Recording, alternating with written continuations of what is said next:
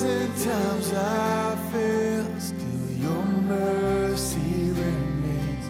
And should I stumble again, still I'm caught in your grace. Everlasting, your light will shine when all else fades. Never ending, your glory goes beyond all faith.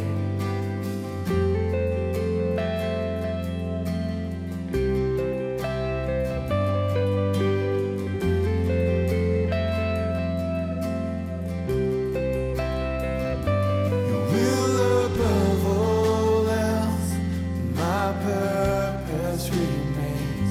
The art of losing myself in bringing you praise.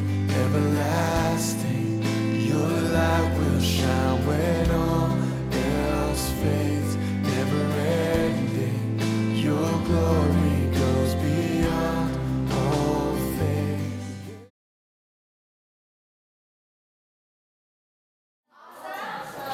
Isn't this wonderful? We just celebrated Thanksgiving last Thursday, and today is the third day after Thanksgiving, but I know that we are still in the spirit of celebrating Thanksgiving, are we?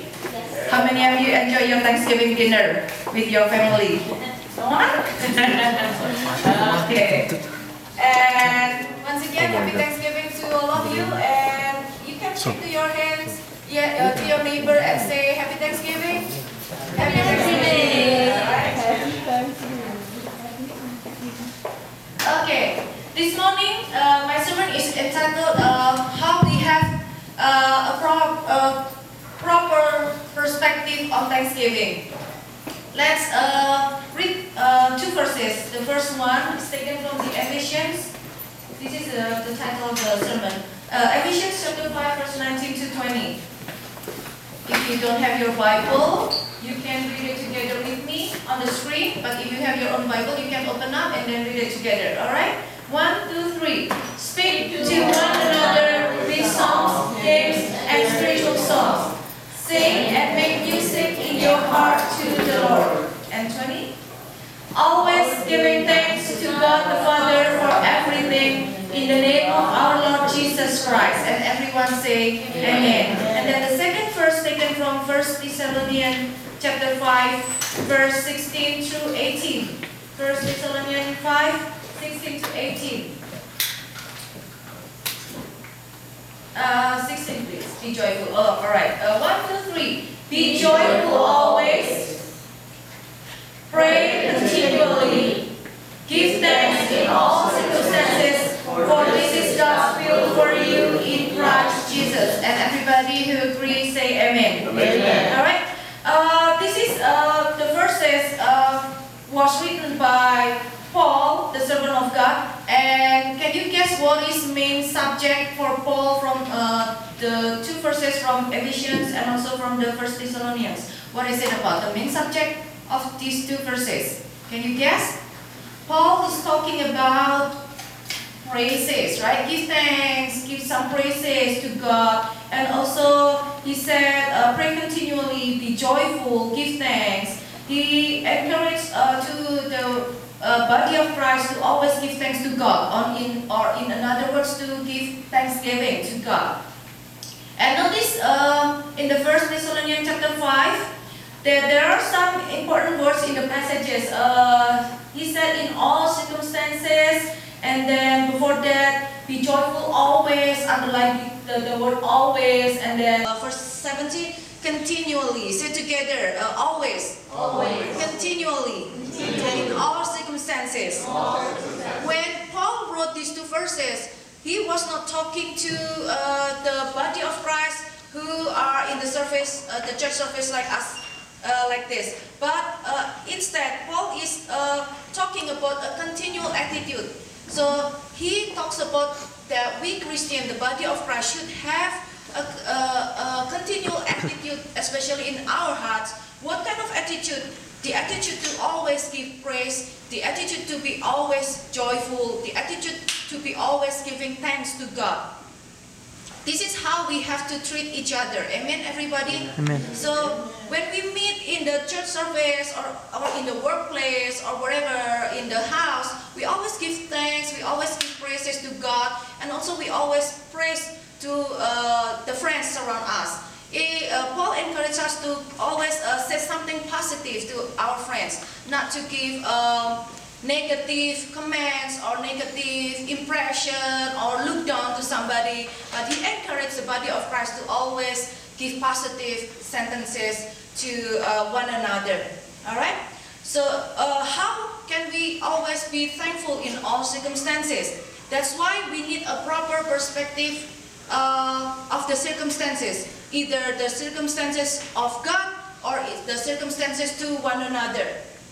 And only then we will be able to give thanks in all circumstances, like Paul said in these 2 verses. And I believe there are 3 wrong attitudes that could steal away the positive attitude of our life to give thanks. There are 3 wrong attitudes. I noted here the number 1, the wrong attitude is our pride. Say together, our pride. Our pride. Or in other words, I might say selfishness. What kind of pride that mentioned here? This is about the attitude that says, nobody ever gave me anything. I have everything I have right now is because I worked hard in my past life. Or maybe for you students, I have studied hard all these years and now I graduated and I get a good job, I get a good salary, and finally I get everything paid off. And this kind of attitude, if you have this kind of attitude or pride, we feel that we should not thank to anybody because all the hard work, all the success is because of me. It's only me. It's talk about me and myself. Or maybe it's similar to the selfishness. I'll give you an example. The day before Thanksgiving is not an example, it's a story actually. The day before Thanksgiving, an old man in Phoenix called his son who lives in New York, and then dad said to the son, my son, how are you? Fine, Dad. What's up? I hate to ruin your day, but I'd like to break some bad news to you. You know that you and your mother and I already got married for 45 years, but she and I are planning to get a divorce before Thanksgiving Day. So, because we are sick of each other, 45 years of marriage is full of misery and we are enough, we are done. So please tell your sister who lives in Chicago that your mother and I are going to divorce. Okay, and then Dad hung up on the phone, and then the boy frantic, and then he called his sister who lives in Chicago. Hey, listen, sis, you know that Dad and Mom are going to divorce the day before Thanksgiving. He just called me, and then sad and also surprised, the sister said to the brother, what the heck, they're going to divorce. And then, okay, I'll take care of this, don't worry. And then she hung up, and then she called her dad back, and then, Dad, what are you gonna do? What's wrong with you? What kind of problem? We've never heard of any problem between you and Mom. I thought you were always happy, like happy couple. And then, I've enough with your mom. Your mom is always cause misery and so on and so on. And then we plan to divorce before Thanksgiving. And then the daughter said, don't do anything. You listen, Mom, Dad, don't do anything. Just don't sign any paper yet until I and my brother come to you. The next morning, we will catch the earliest flight and then we'll come to your place. Just don't do anything. Okay, promise? Promise, Dad? Okay, yeah. We promise. We will wait until you come. Okay, and then Dad hung up, and then Dad turned to the wife and then, okay, honey, let's bake our turkey. Let's put it in the oven. Thanksgiving is ready. Our children will come and they will pay their own expenses. They will fly. They will pay their own flight, and we don't have to pay anything to invite our children to come to our Thanksgiving dinner. You see, this is only joke how people sometimes are selfish. But I do hope that you do not treat your friends here selfish. Alright, amen? Okay, that's the first wrong attitude about our pride. And then the second wrong attitude that usually we have is a critical spirit or constant complaining. Say together, critical spirit. Critical spirit. Or complaining spirit. Like actually, how many of you here never complain in your life. From the baby until you grow up now and until forever, you never complain about anything. Amen? Okay, I do hope so. Alright? This is, what kind of attitude this is? This is about not being, instead of being grateful, the person who has critical spirit or a constant complaint always finds something wrong in his life or in her life to be complained about. Let me tell you another story. One lady who has a potato farm. One day, this time of the year, his field is really successful, and then he has healthy potatoes, and no one failed, no bugs, no whatever. And then at last, the whole village heard that she might find something to be happy about, because this lady is known as a grumbler, as a constant grumbler. And then when everybody heard that her potato field harvest is successful, and then the preacher decided to visit her and to remind her to be thankful because of the harvest, the success harvest. And then the preacher arrived to her place, and then he said, Hi Mary, good news, right? I heard that your potato harvest is successful, and now you can find nothing to worry about, nothing to complain about this year. You can say thanks to God, and then you can also celebrate with us all in the village here. And then Mary said, yes, it's true, preacher, it's true, pastor, that I have a good harvest of potatoes this year, but I'm still not satisfied. Oh, what's wrong, Mary? The preacher is surprised. What's wrong with the potato field? And then Mary said, yes, the potato crops is fine, but you know, my pigs are now hungry because I cannot find any bad potato to feed my pigs. She always can find something wrong with everything that is good given by God. Alright, so I think the conclusion of the story, if Mary could not find bad potato to feed the pigs, it's better that she let the pigs starve, go hungry, and then kill it, and then fry it, and then make bacon, and then celebrate with the whole village. And make the roast pig, right? To celebrate the Thanksgiving. Okay, that's the second wrong attitude that usually ruin the spirit of Thanksgiving.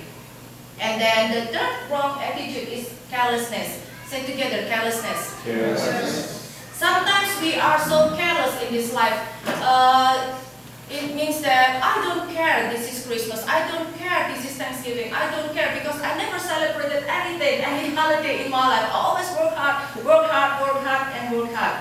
And someone said that suppose a star only comes out in the sky only once a year. What are you going to do if a star only comes out once a year?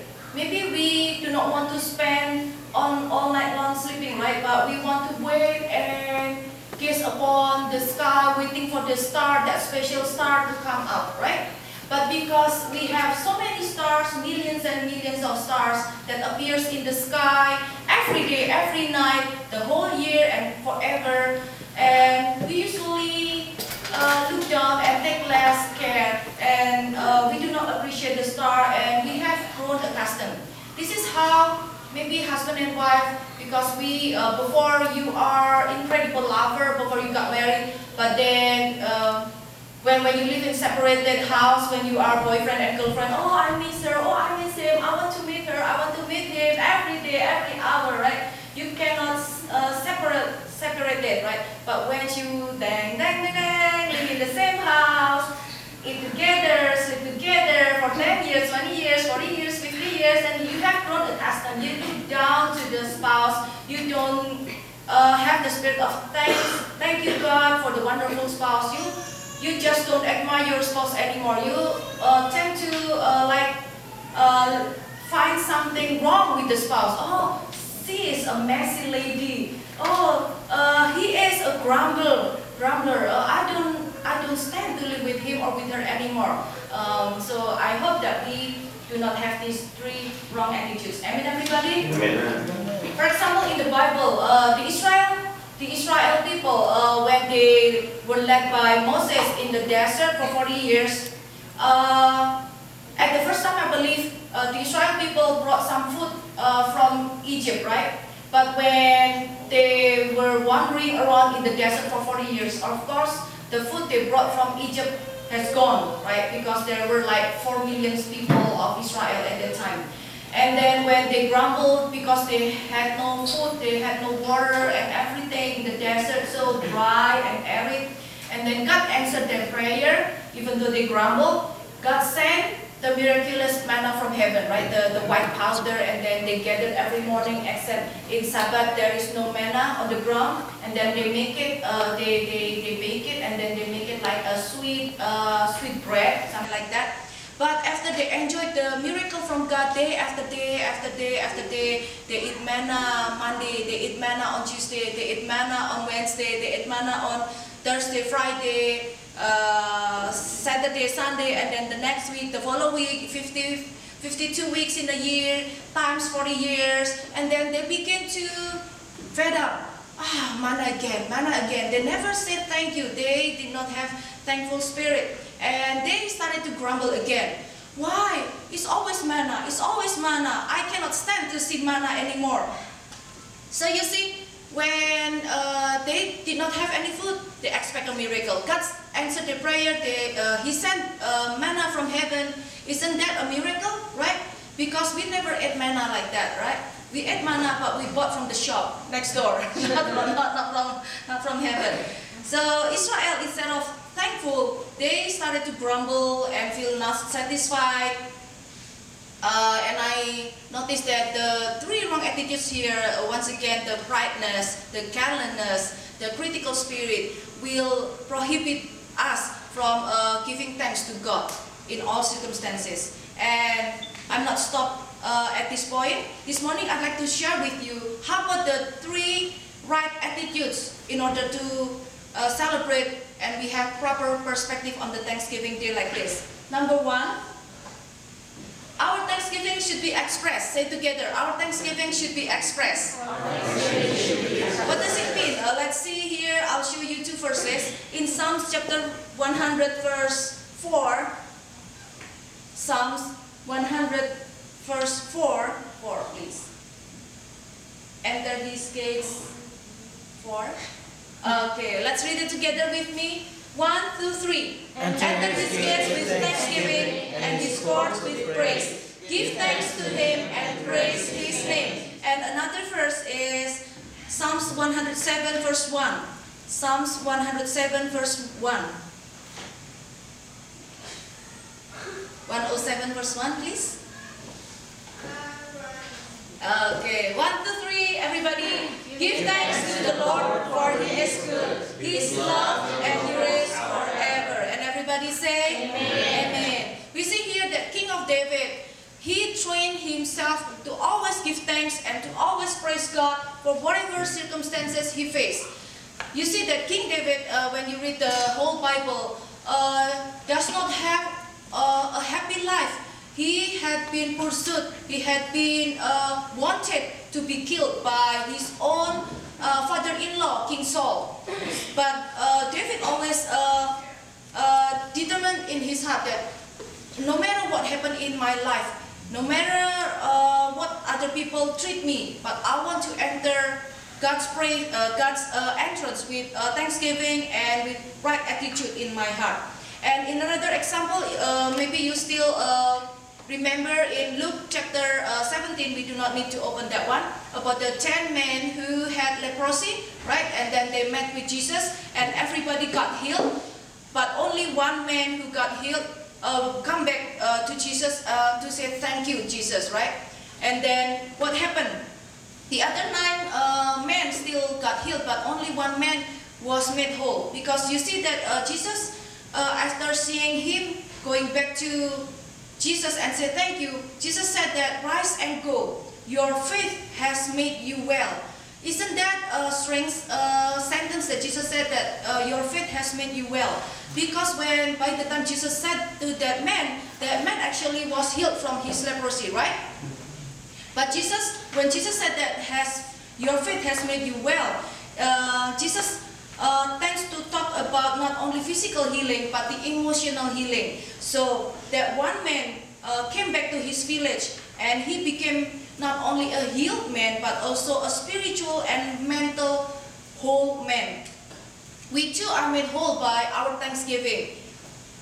Because psychologists today said that sincere gratitude like thanksgiving, always praise, always say something positive to God and to each other, is the healthiest of all human emotion.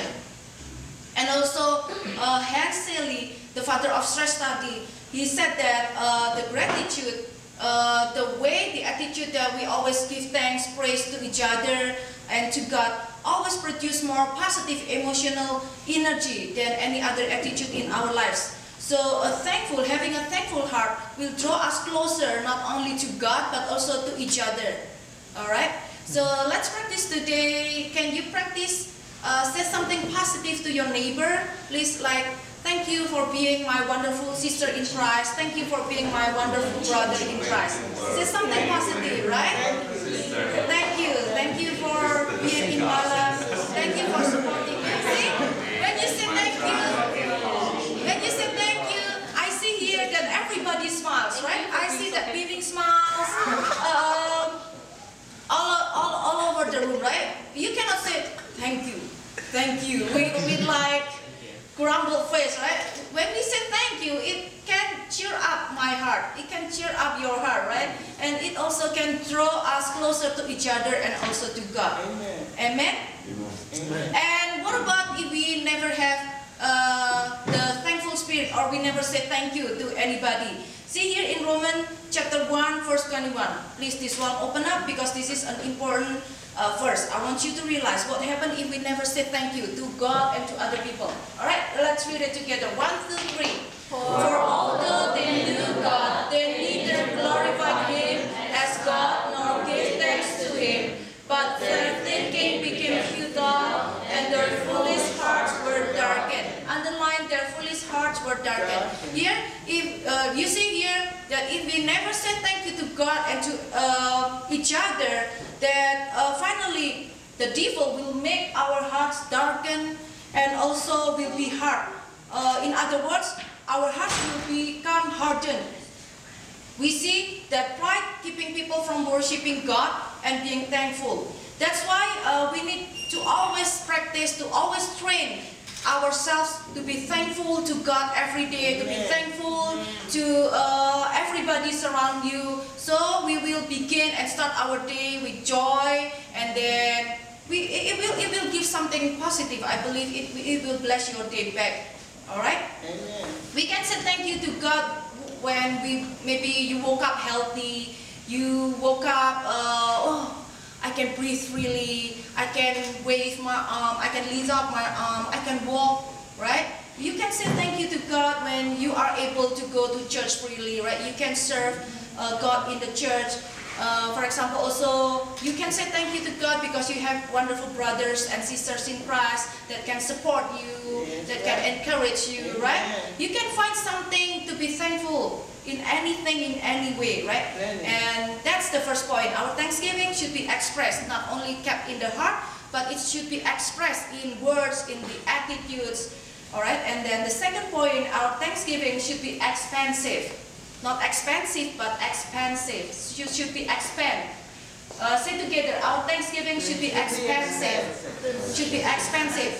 It means that the thanksgiving, the attitudes of thanksgiving should expand to cover both two areas in this life. What are areas? The first areas I noted here, the blessing of life. Say together, blessing of life. Blessing of life. We should thanks about the blessing of life.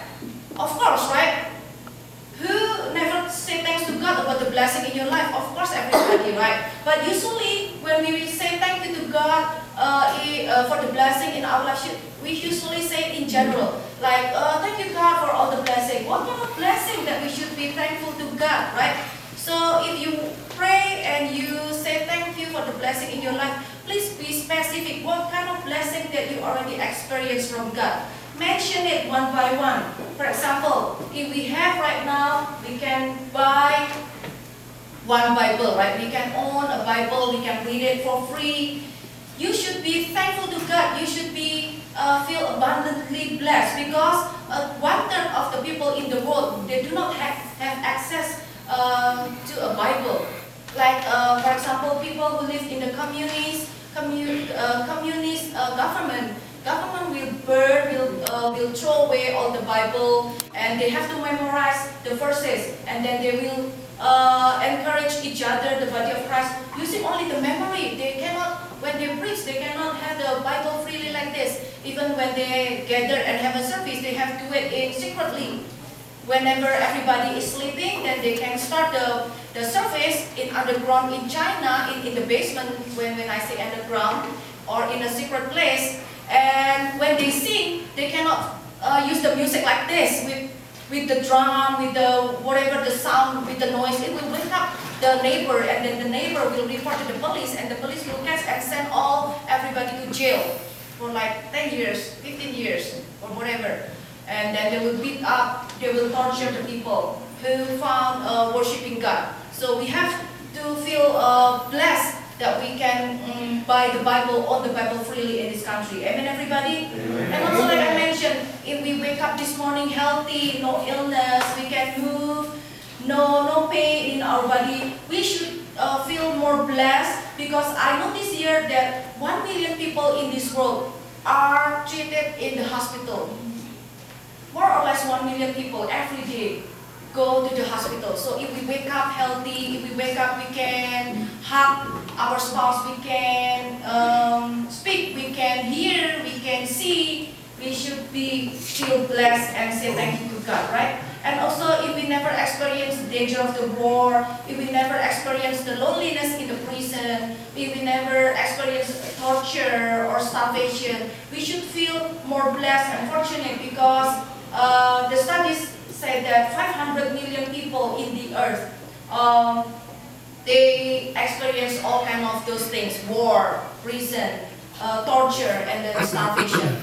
500 million. So if you wake up, you have money in your pocket, you have clothes, you have some food in your refrigerator, you have a place to sleep, you must be thankful to God, because we are richer than 75% of the people in the world who never have a roof over the top of the head, who have no food. They have to dig something in the trash can, like that. Besides, we have to thankful for the blessing of life. Not only for the blessing, but we always thankful to God for the burdens of life. The burdens of life. Say together, we have to be thankful for the burdens of life.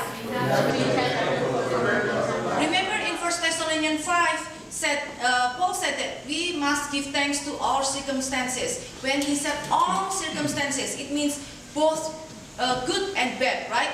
And also in Ephesians 5:20, he said that we must always give thanks to God. Maybe you think that, oh, maybe Paul's life is a happy life. He has a happy life. He never experienced any problem. You are wrong, because when Paul wrote these two books of epistolate, he is in the jail.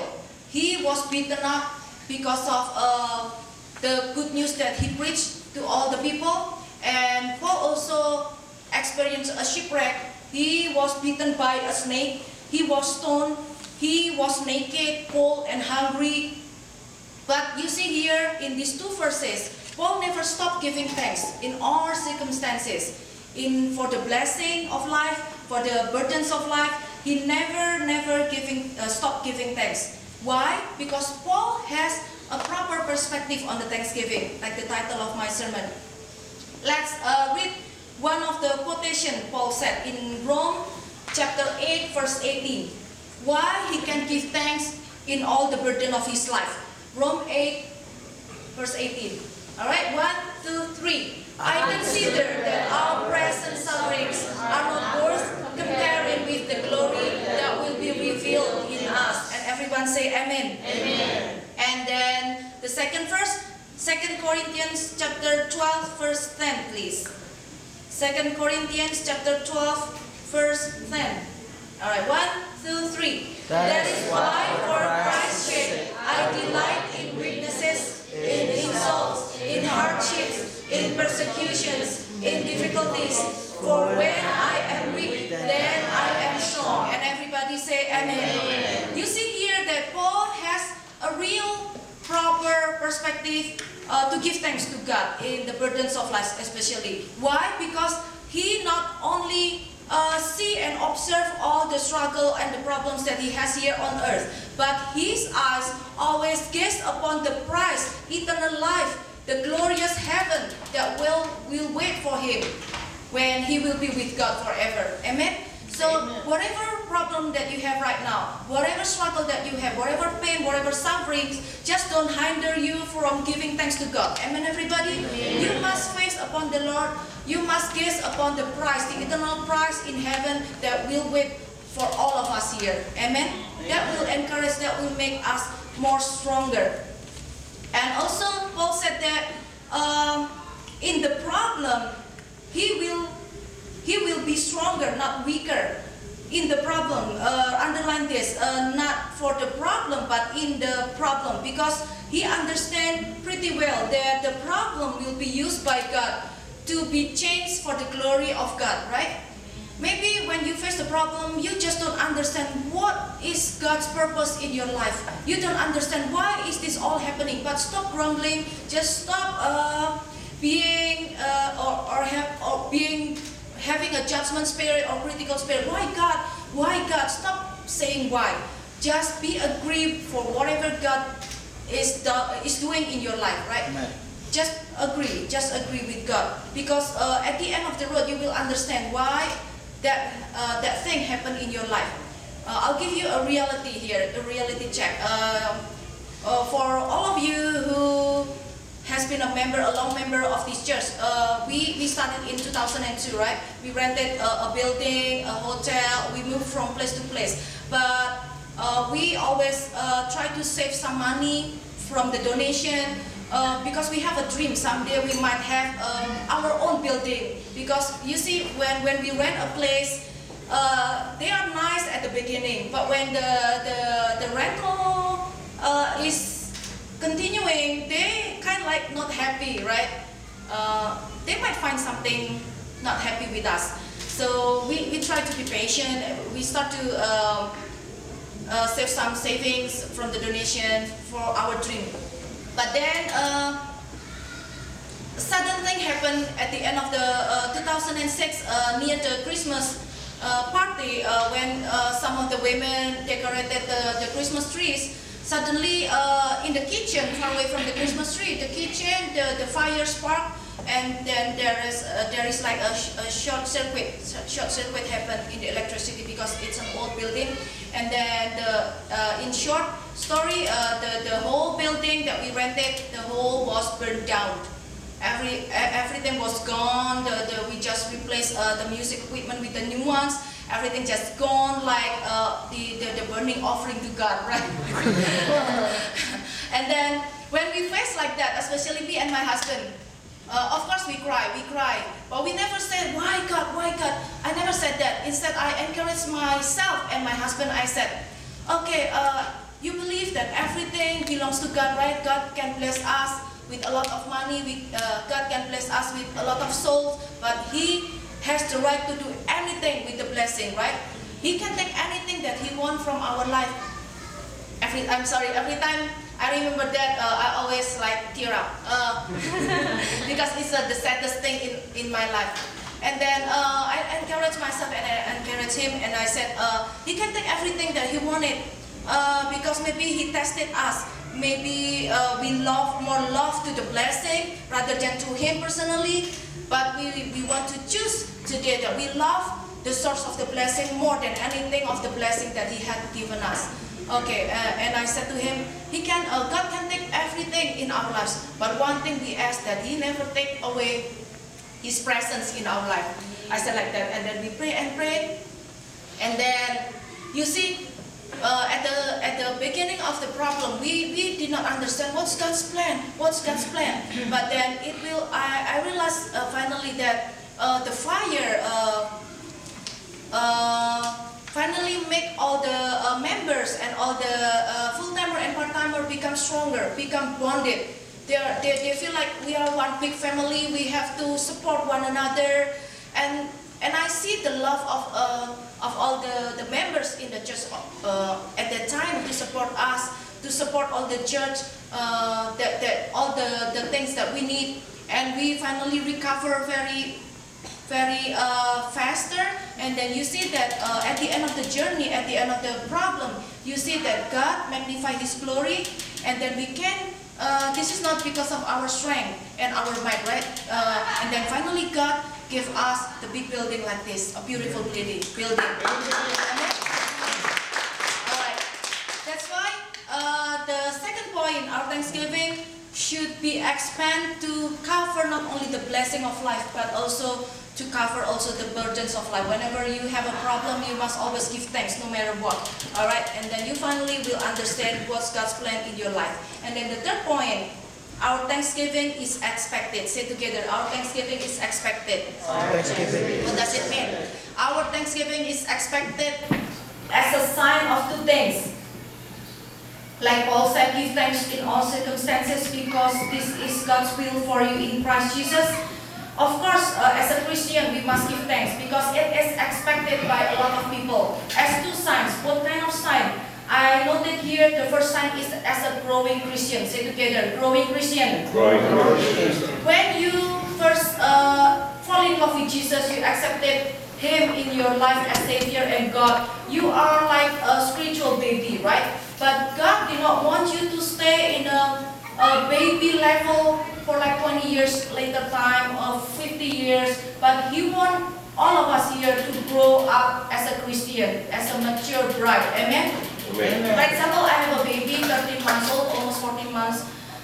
Sometimes she's nice, but sometimes you cannot expect a baby to be calm, to be peaceful and joyful 24 hours, 7 days a week, right?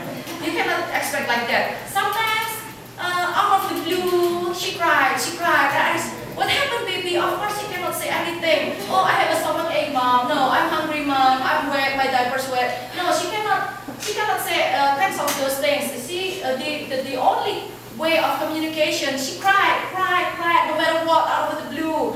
We just laugh, we just tickle each other, and then she cried. And then I do not know what happened. I checked the diaper, I tried to give milk, and then I tried to hug her, even though she's very heavy right now, 25 pounds. For 14 months old, not yet 14 months old. I have to find out what's wrong with her, right? And then after I hug her, I carry her across the room. I try to sing lullaby for her. Finally she will calm down, or even she will start to sleep. But you notice a baby, especially a spiritual baby Christian, cannot say thank you. Have you ever find that a baby, after the mom changed the diaper, give milk, and then say, thank you, mommy? You will, and then you will run away, right? If your baby like that, right or not? A baby Christian cannot say thank you. They can always cry, grumble, complain about anything. But God expects us today to grow up. Say it together, grow up. I must grow up. I must grow up, right? We have to be growing up as a mature Christian, right? Because at the end, God will pick us up not as a baby bride, but as an adult bride who lives in holiness. Amen, everybody? Amen. All right. And then our Thanksgiving should be expected as a sign of a giving Christian. A giving Christian. Say together. Giving is Christian. All right.